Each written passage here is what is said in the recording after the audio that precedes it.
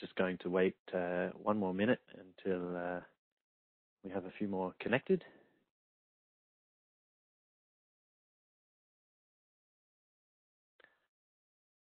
Great, you can see over 200 people connected, lots more coming in.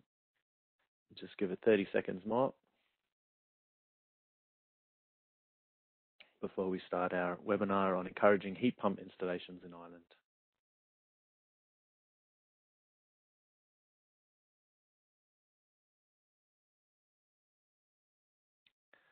Okay, so we're up to about 220, and I think I'll get started. So I'd like to officially welcome you all to the webinar this morning.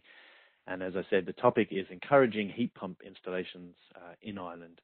We'll have a couple of presentations and then some question and answers. So there's a good chance for us to understand your questions and get your ideas and to discuss those.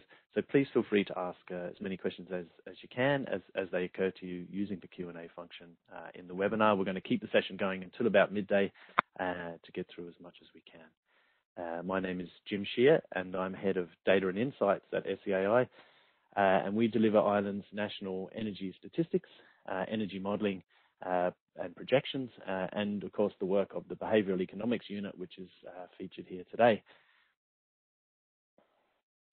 The Behavioural Economics Unit is led by Carl Purcell, who you'll hear a presentation from today, and the work being presented was contributed to by Mark Boacek and also Andrew O'Callaghan. The Behavioural Economics Unit spend their time working out ways to encourage measurable changes to homeowners and businesses' energy behaviour by using the latest evidence from behavioural science and economics. And they're generating a new evidence base for Ireland through their research, and when they're not on lockdown, they're conducting experiments and field trials to design and test impactful behaviour change strategies. And part of that strategy is to evaluate the outcomes of those trials at a small scale before working to implement them at a large scale across government and SEAI programs. To get their work out there to you all and to generate discussion and insights from that research, and also from the community, many of you who are on the webinar today, the team has put together a policy paper series. Each paper includes a review of the best available evidence from the behavioural science literature and maps out behavioural influences onto those relevant behaviours, and concludes with a list of potential policy solutions for further consideration by the policy makers. We're joined by one of those key people today as well. So far, the team has produced 2 papers in the series, and there are more on the way this year. The first paper was on electric vehicles in Ireland, and there was a webinar yesterday on that paper, and the paper is available currently on the SEAI website if you're interested in that. And for those of you who missed the webinar, a recording will also be made available to you so you can catch up. And the second paper is on heat pump adoptions, and that's our topic for today. In terms of the scope of those behavioural reports, just to mention very briefly, they're very much an outline of the behaviours and drivers to heat pump adoption in this case, and they include an indication of possible measures to drive the uptake of that technology for further consideration and ideas generation. And that's part of why we're here today, is to keep generating those ideas and hear from you all and present to you this work. The reports are not a full economic evaluation, just to say that much. Those economic analysis have already been done separately to a large extent. There are more ongoing on an ongoing basis, but they've already pointed to heat pumps and electric vehicles as being part of the solution as we look to decarbonise Ireland's energy system as fast as we can to 2030 and fully by 2050. We're delighted to be joined today by one of those policymakers that I mentioned, Mr. Rob Deegan. He's Head of Residential Energy Efficiency at the Department of the Environment, Climate and Communications. And I'm going to hand over first to Rob for the policy context. Over to you, Rob. Thanks very much, Jim. Hello, everyone, and thanks to yourself, Jim, Carl, and all on the SEAI for the kind invitation to be here today. I'd also like to thank Carl, of course, and his team for developing the paper, which provides very important insights on the strategies that we're going to need to implement in order to maximise heat pump installation and deliver energy savings over the coming decade and beyond. The paper really is a valuable resource, and it'll help to shape the approaches in terms of the design development and implementation of the policies and measures that we're going to need to implement in the years to come. So, as you say, Jim, I've been asked just to give a little bit of policy context for the paper and for the installation of heat pumps. As you'll see from the slide, the residential sector is the biggest contributor to heat emissions, and it accounted for 47% of heat emissions overall. Recognizing this and the need to address that, the 2019 Climate Action Plan committed Ireland to reducing greenhouse gas emissions from the residential sector by between a third and a half by 2030, and then setting a trajectory towards net zero by 2050. So, in order to achieve that overarching target, the measures that were identified as being most effective and efficient way of achieving them was 500,000 houses to a building energy rating of B2 or cost optimal, and the installation of 600,000 heat pumps. And 400,000 of those heat pumps are to be in existing buildings to replace fossil fuel boilers. So these targets represent a very significant increase in both the volume and the depth of retrofit activity in Ireland, and a transformation of the heating systems that we use. And achieving those targets, it really is going to lead to a transformed housing sector, housing stock, as we move away from fossil fuels towards zero or low carbon fuels in the energy system. So, I suppose, how does this paper fit in with all that? Well, there's been good progress in recent years on the area. It's been hindered by the implementation of widespread implementation of heat pump technology has been hindered by several barriers, and they're identified and analysed in depth in the paper. And really, what makes this paper so welcome is that it's only really by developing a better understanding of the barriers to heat pump adoption, and just as importantly, how to overcome them, that we can design the policies and measures to scale up and actually achieve the targets. So at the moment, there is a wider context to the initiative as well. At a time when we're all spending more time in our home, residential energy efficiency is at the forefront not just of energy policy, but also a wider policy context. Retrofitting of homes delivers a range of important benefits, from greenhouse gas emissions and the climate-related targets.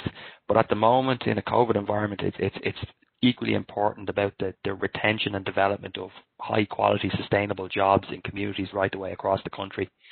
And then we've got the benefits of warmer, comfier, healthier homes as well. So it's there's multiple benefits to this. So it really is about getting on and delivering them in line with the graph that you can see on the right hand side of the slide there, and delivering the step change in delivery. So people need warm, healthy environments without a surge in home heating costs as they're spending more time at home, and heat pump installation offers the opportunity to meet those. So it really is a pivotal moment for the government to promote sustainable energy policies and set us on a pathway to net zero by 2050. So I was only asked to give a kind of a quick overview, so I won't go on any further because I think there'll be time for questions at the end. But I'd just like to again congratulate Carl and the team for the very good paper, and I'll hand it back over to Jim. Thanks, everyone. That's great, Rob. Thank you very much for that that policy context, and from that I could see already how heat pumps fit into that wider energy system decarbonisation goal, the links to energy efficiency. So to see heat pumps as part of that wider retrofit agenda and the serious challenges of scaling up to this run rate, which would be an unprecedented run rate in European terms, and there's not a lot of member states to look to for delivering the scale that the Irish government's committed to here. So this is why I guess we've had the economists and the engineers looking at this for a long time, and now the behavioural science. So it's really great to see that and to hear about also all the issues that will probably come up today in the chat around the need for skills, to support the deployment here, for finance offerings and all of those kind of things. So we're going to zoom in now and have a look at how the research that Carl's undertaken and how we can drive consumer choices towards the technologies that we need for this transition. One of those, of course, being heat pumps. So thanks again, Rob. And Rob will be sticking around for the Q&A. So much appreciated there, Rob. And I'd like to hand you over now to the program manager of the Behavioral Economics Unit at SEAI, Carl Purcell, for his presentation. Thank you.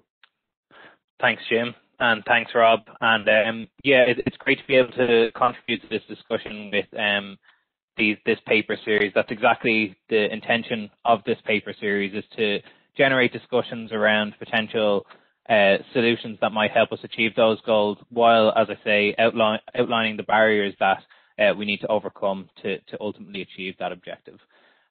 So thank you everyone again for attending today. It's great to see so many people here. Apologize for my lockdown hair, but as I'm sure most of you know, it's not possible to get a haircut at the moment, so we'll make do. Today what I want to do is just give you a sense of what the findings from our paper were. And to set that in context, the aims and objectives of our paper really were to identify the barriers and drivers to heat pump adoption at each part of the adoption life cycle. So I'll show you the customer journey that we kind of came up with to outline that adoption life cycle. Identify the factors that influence the realization of the potential savings from heat pump adoption in Ireland, because while it's really important that we install these heat pumps, it's also important that we install them correctly and have them operated efficiently in order to realize the full potential of both carbon emission savings and monetary savings for those who do install them. And then, of course, I'm going to touch on some potential strategies for increasing heat pump adoption in Ireland and realizing that higher operational efficiency that we all want to see. So I want to show you now just kind of an outline of a heat pump adoption customer journey that we put together for this paper. But just to bear in mind that this customer journey was put together following a large reading of the wider literature and not necessarily following, a group of homeowners through the heat pump adoption process in Ireland. I think it will map on quite nicely, but just to make that distinction. So there's really 5 stages in this customer journey as we see it, from considering to choosing to organizing to designing and installing to operating, and just go through each of those in turn and talk a little bit of kind of what's involved at each of those stages. So the considering stage, people aren't really actively researching heating technologies, but they might be forming opinions of them. So if you think about it this way, if you go to your friend's house and they've happened to install a heat pump recently and they're telling you about it, or if you see an advertising campaign on TV, you might hear a little bit about heat pump technology, for example. And so in that sense, people are always forming opinions of these different technologies as they go about their daily lives. But in this considering stage, it's not like they're sitting down with the hard details of 2 or 3 different systems and trying to choose between them. That happens at the next stage, at the choosing stage. This is where people are trying to make an active decision between a number of alternatives for replacing and repairing the heating system. Now, the reason that I say replacing and repairing the heating system there is ultimately that's really what this decision looks like for most people. So if we look at the targets, we want 400,000 heat pumps to be retrofitted into existing homes. So they'll obviously usually have, in the vast majority of cases, some sort of heating system already. And even in new builds, unless the person is usually doing a self-build, the consumer or the homeowner is not usually making the choice of what heating technology is going to go into that dwelling. That might be determined by the developer or by someone involved in the development of that particular property. So at that choosing stage, as I say, what people are really trying to do is trying to make that active decision. They're saying, will I get a heat pump? Will I get repair my current boiler? Will I get a new boiler? And they're trying to choose between those different alternatives that they have in front of them. At the organizing stage, then, this is where the person that we assume has pretty much decided that, yes, okay, I'm going to install a heat pump. And now they're trying to coordinate and organize that installation. So they're ringing around to get quotes. They're considering getting finance. They are applying for the SEAI grant. They're doing all of these things. At the designing and installing phase, there's actually even still some work for the customer or for the homeowner to do. So they have to facilitate installation. So as people come and go from the house, they have to be there to let them in and all that kind of thing. But they also sometimes have to make decisions with the contractor. So, for example, on radiator placement or radiator sizing or on the exact placement of where the unit goes outside. And all of these kind of different decisions do usually involve the homeowner to some extent. And then finally, as I say, and this is really important, is once the heat pump has been installed and hopefully installed correctly and set up correctly, the customer still needs to operate the heat pump on a day-to-day basis. And so this will involve things like setting heating schedules, maintaining the heat pump after a bout of icy weather, for example, using the boost function or not using it, depending on what they choose to do. And all of the decisions and what they do during that operating phase can ultimately influence the level of savings that we see coming from the heat pump installation. And what I want to do now is just talk about the barriers to uptake and some of the solutions that we can apply. I think the best thing to do is just to first show you the infographic that we put together to summarize all of our findings. So don't worry about reading this in detail. I've blown these up into kind of a bigger scale on the next few slides. But what we wanted to do here was just take everything, all the findings from the paper, and condense it into a brief infographic so that people can get a sense of what we're saying. And so what you can see here is we've simplified the customer journey a little bit into 3 stages just to fit into this one page. You can see that we're very clearly trying to link each barrier to a potential solution. So for example, this low awareness and poor understanding of heat pumps, the potential solution linked to that is introducing national and community-based marketing campaigns. And we do this then for each of the barriers that we've identified. If you'd like a full breakdown of every single barrier and every single solution and where it applies across the customer journey, there's a spreadsheet that does that on the SEAI website under the Behavioral Insights paper series that goes along with this paper. So let's have a look at some of those barriers to realizing the savings from heat pump adoption. These are in no particular order, but the first of them is what we call hyperbolic discounting. And this is really just the idea that people place a special value on now. So if I offered you the choice between €100 today and €105 tomorrow, most people will pick €100 today. But then if I offer those same people the choice between €100 in a year and €105 in a year and a day, most people are willing to wait the day. And this basically just means that we place this really strong value on now and heavily discount things out into the future. And what this means for heat pump adoption is that people will probably overly focus on the upfront cost and how that cost differs to other technologies of the heat pump, and discount to some extent the potential for long-run savings when it's actually operating. The next one is status quo bias, and it's really hard to underestimate the strength of this barrier. Obviously, if we think about the fact that most people currently have installed, either an oil boiler, a gas boiler, or potentially maybe rely on some solid fuel, encouraging people to change from any of those technologies to a heat pump is difficult because they're not used to having a heat pump in their home, or they're not familiar with how they work.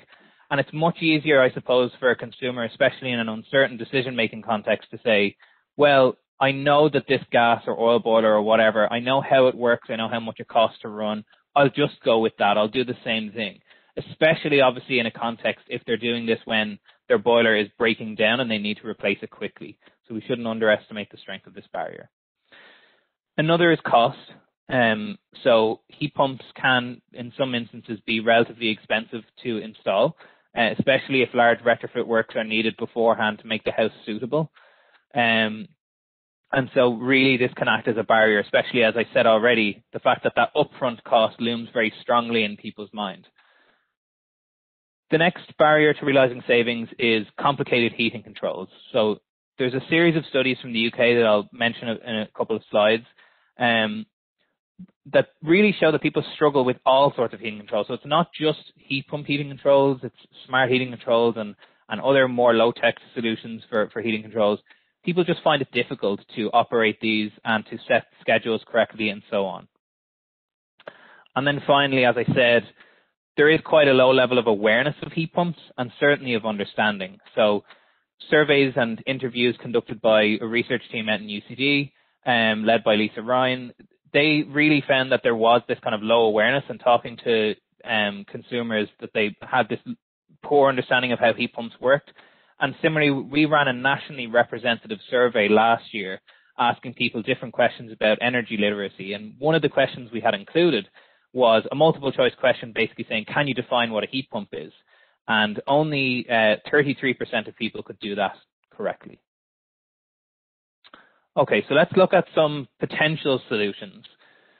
So the first, let's focus on that low awareness problem. So we need to obviously increase awareness and understanding. And one way we could do this is by holding targeted community events supported by national campaigns. So actually there's a nice example of this done in Denmark, where they successfully ran a large number of targeted events to try and encourage people who are on oil to switch to heat pumps. So they used their equivalent of the Building Energy Rating database, the BER database, to identify people who are still using oil boilers and then invite them to local events. And you can see from this map on the right that there were events held all across Denmark. And these events were typically about 2 hours long, with an hour of kind of presentations on, what a heat pump is. There was usually, they would have heat pumps there for people to see, what the benefits were, the cost savings, all of these things. But importantly, we're followed by another hour for attendees to talk with installers and to book appointments for consultations. So for anyone who was kind of, if you like, convinced on the night, they made that next step super easy for them to follow up on. I'll caveat this last point just with the finding that I'm going to talk about here, this 26% of respondents. That's obviously 26% of respondents to a particular survey, and this study wasn't randomized, so please take it with a little bit of a pinch of salt. But you can see that 26% of respondents to this survey of attendees at these events stated that they'd switched away from oil since the event, and a large portion of those had switched to heat pumps.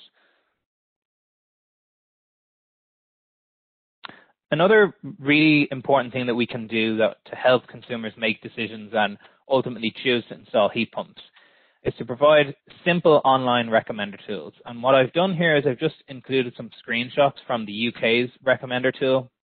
And the first screenshot on top is really the questions that the consumer has to answer. So they have to just be able to say, I live in a detached house. It was built roughly between these years. And, have I done lots of insulation works? Yes, no. And once they answer these kind of basic questions, it spits out what you see at the bottom, which in this case, obviously they have a renewable heat incentive in the UK. So it tells them what the tariff payment would be and what that would look like over time. But you can imagine doing a very similar thing here with grants and with upfront costs.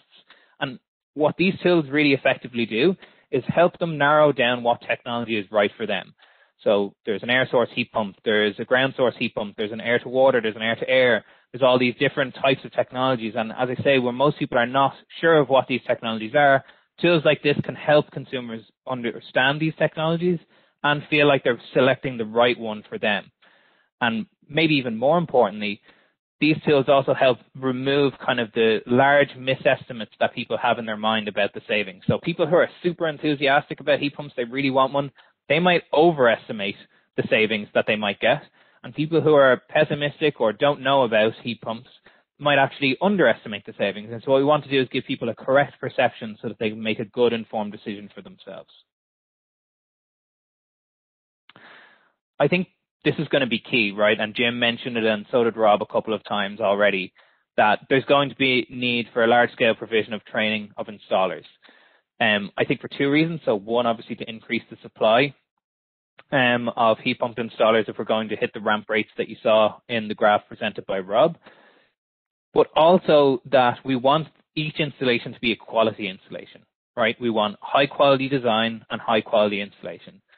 And what do I mean by that? So I think it's important that systems are well-sized for each home's heating demand and installed correctly to minimize energy loss. So the focus of those kind of training scenarios or seminars should really be on things like avoiding undersizing, so you don't create a reliance on a supplementary auxiliary heater, and ensuring pipe work is well insulated. So from looking across both international studies and SEAI inspections data, these are the areas where you want to focus in and really get right. The other thing I want to talk about a little bit is the idea of providing sales training for installers, because that can help increase customer conversion and satisfaction. And let me just be really clear about what I mean by sales training here. I'm not referring to kind of, pushy sales tactics or anything like that. What I mean here is really good communication sales training that helps installers maximize the customer satisfaction. So you see this being done in a number of programs in the States, and it really focuses in on things that seem relatively simple and benign but have a large impact on customer experience. So, for example, showing up on time when you set an appointment, cleaning away scrap materials at the end of the workday, but also talking to consumers in kind of a familiar language, avoiding overly technical language, and talking to customers about what their needs are and how the technology will fill that needs, rather than talking about technical specifications. So the person wants a nice, comfortable home with a comfortable, sustainable level of heat at a relatively low cost. And that's, what we should be talking to consumers about. So like I say, I'm sure a lot of installers are doing this already, but by embedding a training process embedding these type of things into a training process, we can ensure that more and more people are saying the right things and that we're seeing more and more uptake of heat pumps, which is something I think we all want to see.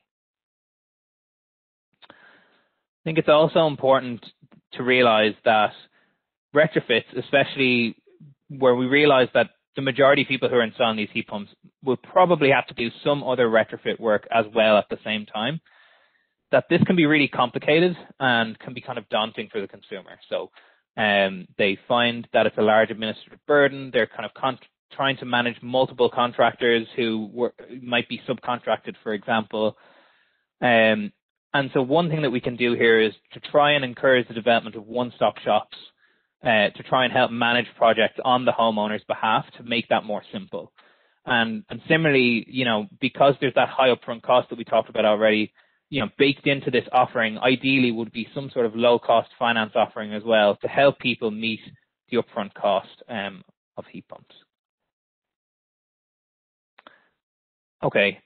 Another thing I think is really key, especially to get those operational savings, is to simplify heat pump heating controls and ultimately to teach homeowners how to operate their system efficiently. So there's been a couple of previous UK studies where they bring people into the lab to work with different type of heating controls. Now, some of these were not heat pump controls. Some of them were just other smart heating controls.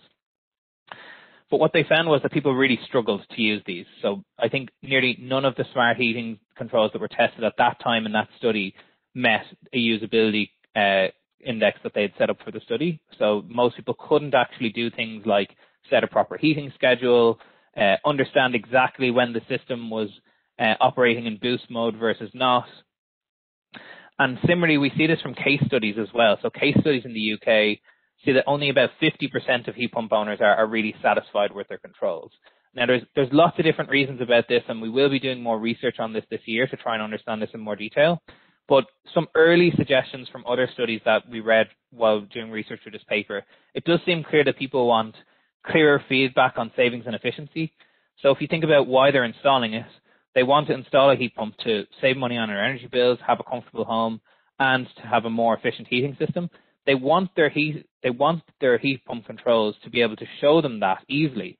So, give a monetary estimate of how much they've saved, for example, or to have a very simple indicator of how efficient it is. And I don't mean a coefficient, I don't mean like the COP. I mean something closer to like an amber light system where red means it's operating really poorly, orange is okay, and green is good. These are the type of things people want. Similarly, an indicator to show when the boost function is on so that they know that their system is using that boost function and that might be costly for them so that they can act on that. And this last point, which goes to this meme that I've copied and pasted into the bottom right, which is, I don't always read the instruction manual, but when I do, I don't. I think no matter how well we design instruction manuals, people just won't read them to a certain extent. So some people will, or they'll read some of it. But even if we shorten it down to a couple of pages and it's really nice and graphical, a lot of people still won't read it. And so I think what we really need to do is teach people how to use their system. And this is really important for two reasons. One, as I said, people find the controls difficult to use, so they just need to actually be shown how to use this specific control. But two, if we think about the fact that most people don't understand heat pump systems, and what I think might be going on, and we'll be doing more research to confirm this, might be something along the lines of, if I think about how heating system works currently, I rely on what's called a mental model, so like a mental picture of something like a gas or an oil boiler. So I hit a button, the thing heats up real quick, and then I get space or water heating real quick. Most people, I suppose, don't understand that heat pumps obviously work more efficiently when you keep them running at a set specific temperature over long periods. And getting people to shift their mental model from oil gas boiler to how a heat pump works takes a bit of training and time. So we should invest in that. Okay, the next thing I want to talk about are the factors that influence the savings that are ultimately achieved. There's a number of things that influence the savings. So I've talked about installation quality already, so focusing in on that pipe work and pipe insulation is really key. But system design and heat pump and the type of heat pump installed is also really important. So you'll get different levels of savings depending on whether you install a ground source heat pump versus an air source heat pump, and obviously depending on how the suitability of that particular heat pump matches up with the particular property in question. I've talked about accurate sizing already, but there's also some elements here that are subjective, right? So again, I'm not going to go into this in super detail because I'm not an engineer or a technical person, but from reading these studies, there does seem to be a number of choices that heat pump installers have to make when designing and installing a system that are subjective to a certain degree. And so really having a good theory-based understanding of what is a good or what is a less good or, what is a better or less bad decision when we're making those subjective decisions will be really important. And I think that comes back to the installer training piece.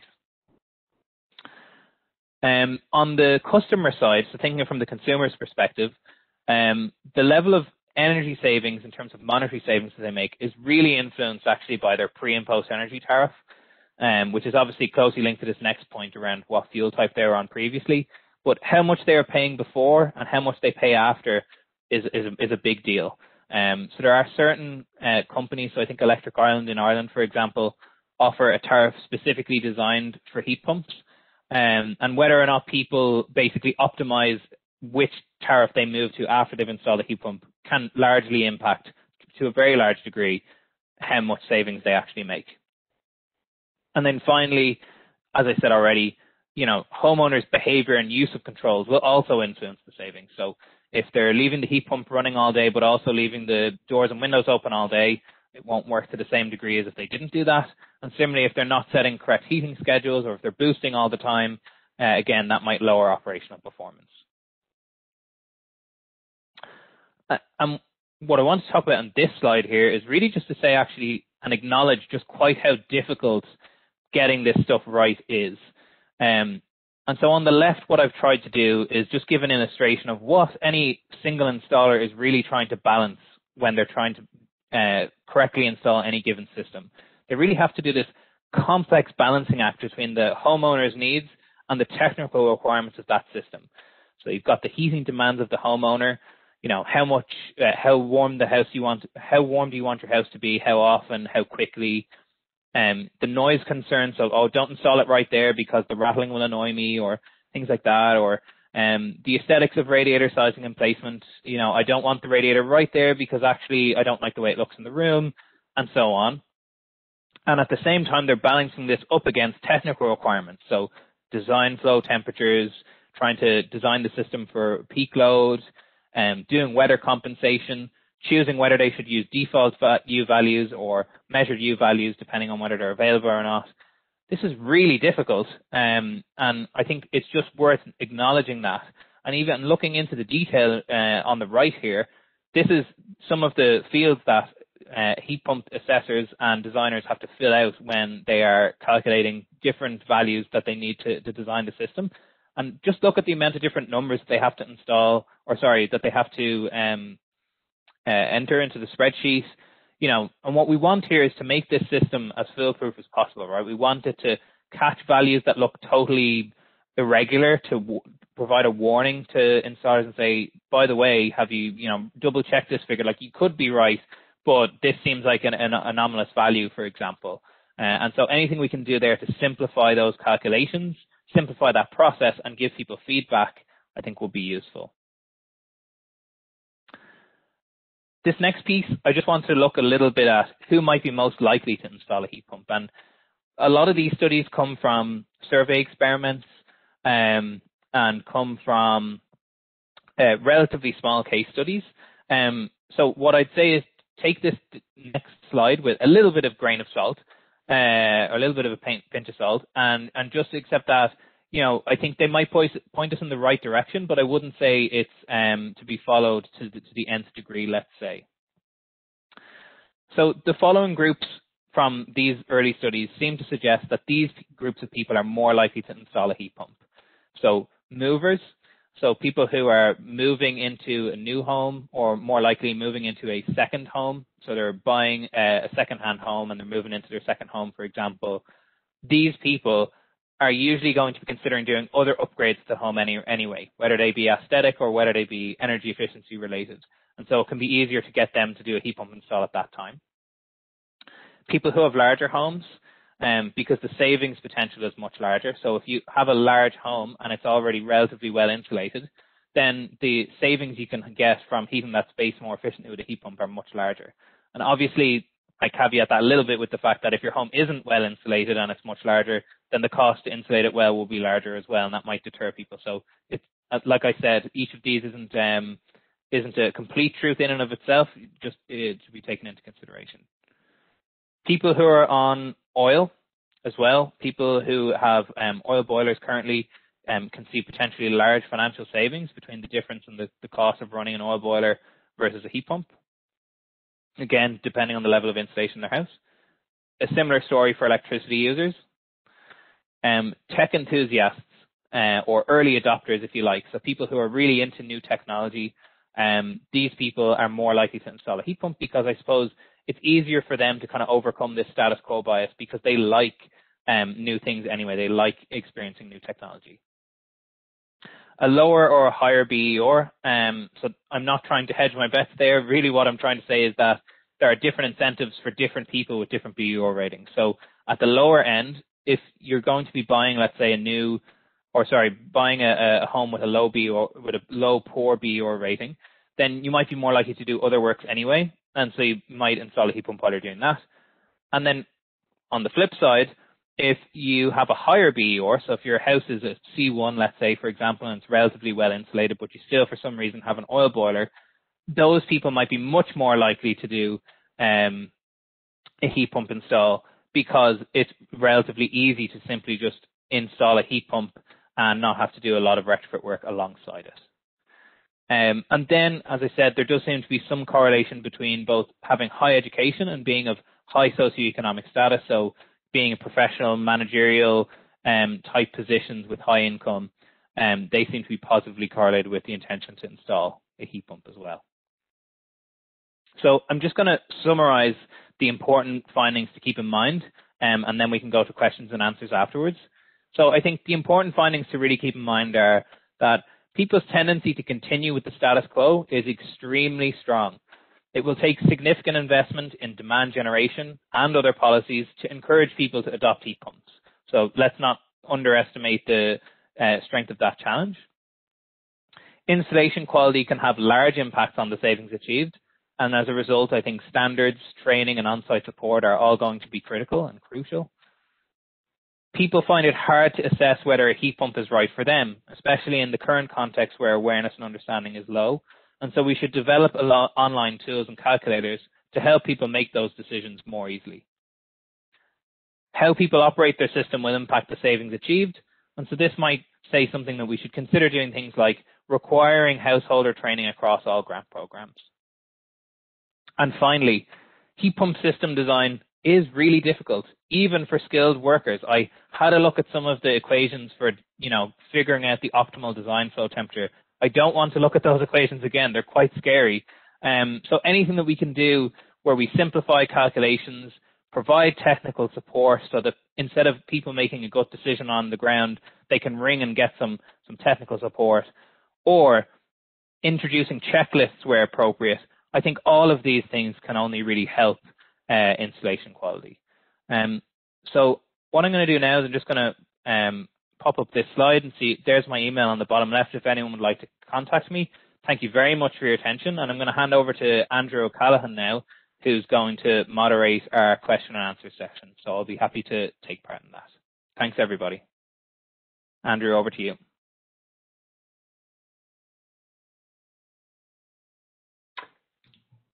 Thanks very much, Carl. Great presentation. We have plenty of questions and answers coming in at the moment, so I'm going to go through these. Some of these will be more relevant for Rob, perhaps, or for Jim, or for yourself, but I'll start off with one for you, Carl.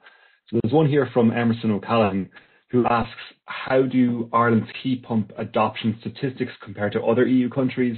And are there anything that we can learn from our EU neighbours, or from any other country for that matter, in terms of successfully encouraging heat pump adoption? So are there any international success stories when it comes to heat pump adoption?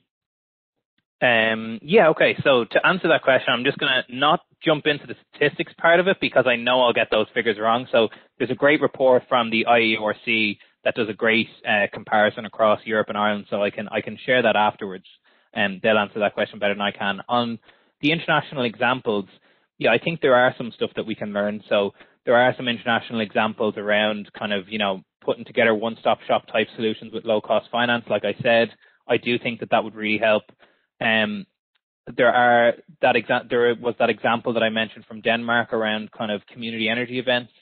Obviously at the moment COVID makes that a little bit difficult, but hopefully when we're in a situation to do that again, you can imagine the power of going into communities and having those presentations and helping people feel a lot more comfortable with the technology. So I think that's something that we could do as well. That's great, Carl. Thanks. Rob, there's perhaps a question here for you from Brian Coyne, who has a question about the EU Green Deal. So he's asking, with the new EU Green Deal seeking to spur residential energy efficiency by improved financing, is this something that SEAI will explore? The temporal alignment of investment in terms of costs and benefits can really hinder the mainstream adoption. So I think more of a policy question there, if for Rob. Yeah, thanks for the question.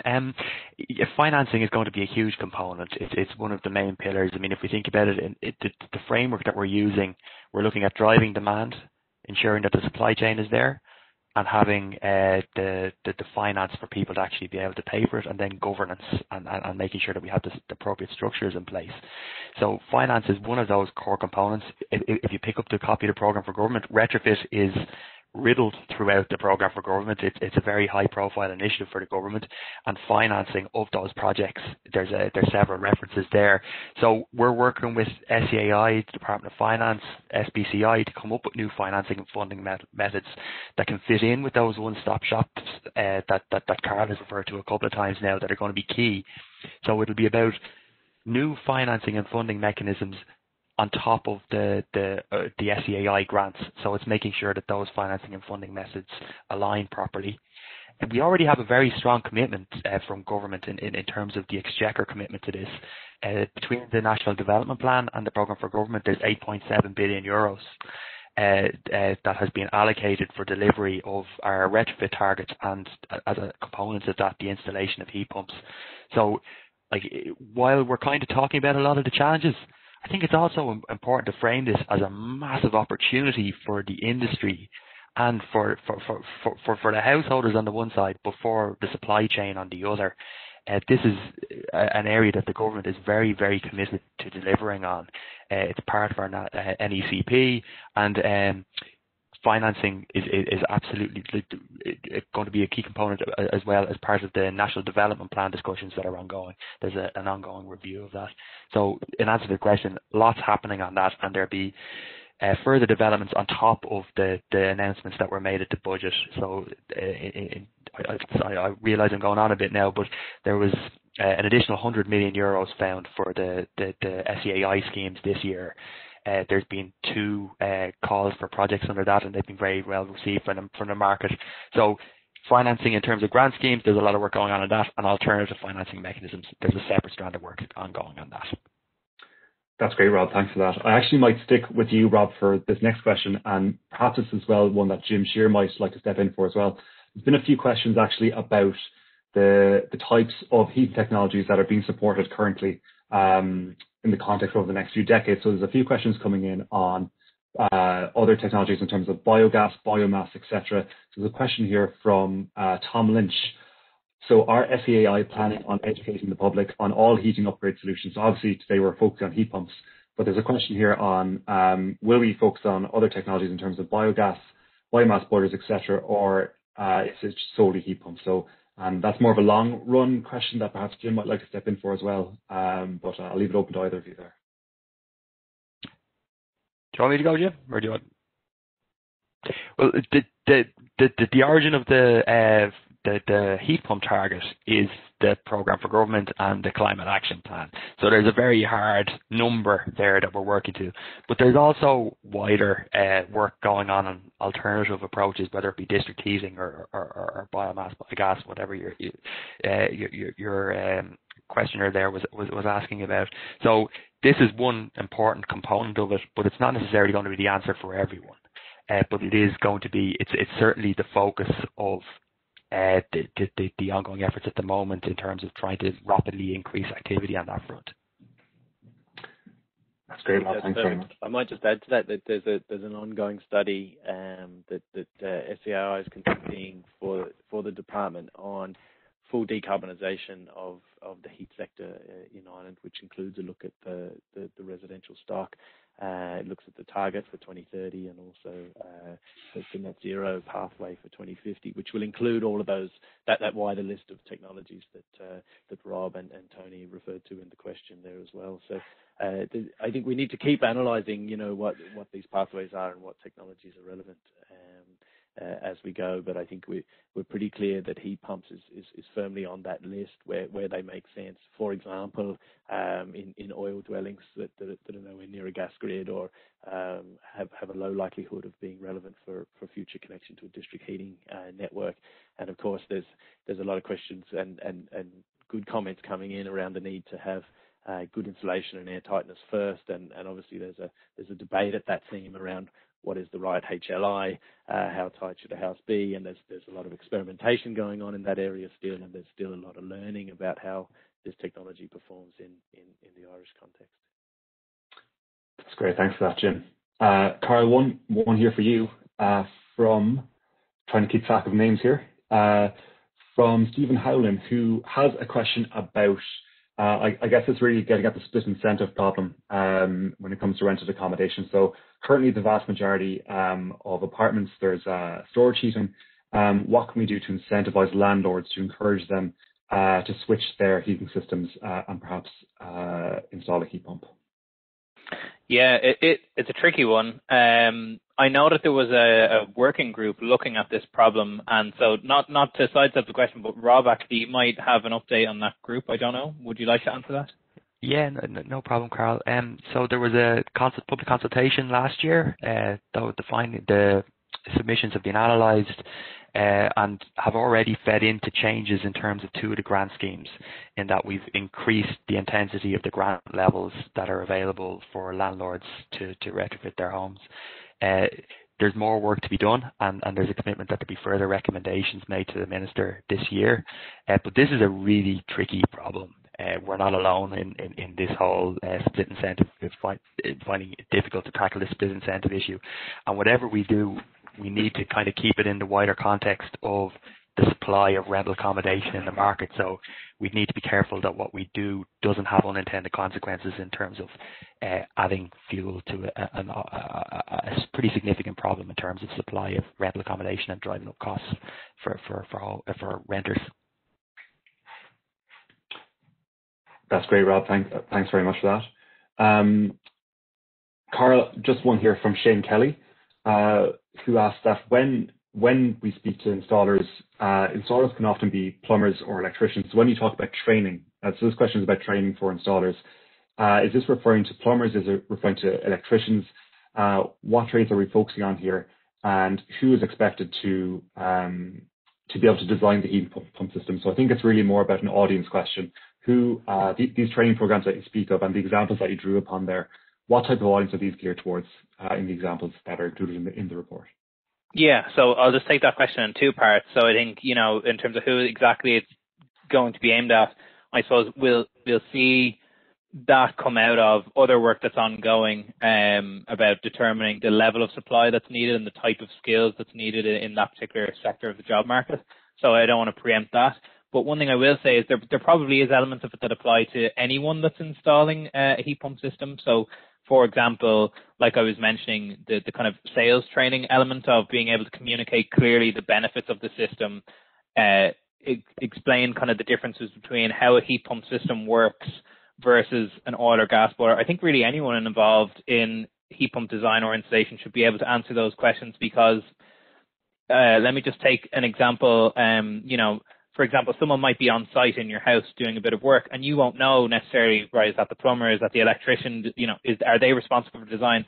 But at the same time, the homeowner might stop you and just say, by the way, roughly actually how does this thing work? Or, can I do this or X with the system? Would that be silly from an operationally efficient point of view? I think everyone who's going to be either on site or involved with the installation design should be able to answer those basic questions for the homeowner so that the homeowner always feels like they're getting confident, assured answers, and that they themselves then feel more confident and assured in that they've made the right choice. That's great. Thanks very much, Carl. There's one here, perhaps a question for Rob again, actually. It's one from, sorry, just the question has shifted off my screen.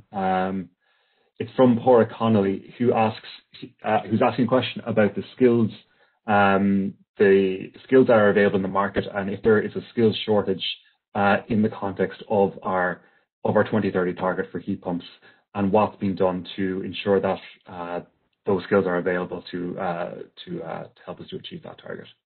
Yeah, I was just looking through the question there, and that's kind of a recurring trend, and it is a big issue, and it kind of points back a little bit to what I said earlier about development of the supply chain and skills development needing to increase at the same rate as the delivery targets that we have for heat pumps and retrofit. So there's a few things that's been done on that. There's already been new centres of excellence announced by the Department of Further and Higher Education over the Christmas break there. So there'll be additional training, upskilling and reskilling courses available this year. But kind of looking out to the longer term, there's a big block of work, a big exercise being done by the Department of Business and Enterprise around the expert group of future skills needs, quantifying the skills needs that we have. And the idea is that would then inform the work of the Department of Further and Higher Education and solace the ETBs in terms of making sure that we have the courses available to deliver the quantity of people that we need. Now, obviously, putting on training is one thing, getting people to do it is another. So we need to persuade people that this is a good, long-term, sustainable industry. It's part of the new green economy. While we talk about the next 10 years and the targets for the next 10 years, this is actually a 30-year program of work to retrofit the whole housing stock. So it's not just a 10-year, it's a career path, it's a long-term career. So it's about kind of convincing people to do it in the first place, reskilling people who are, like, we need people who are plumbers at the moment to enhance their skills and train themselves on how to fit heat pumps. But then we need people from other sectors to also switch into the area in order to get the numbers of people that we need.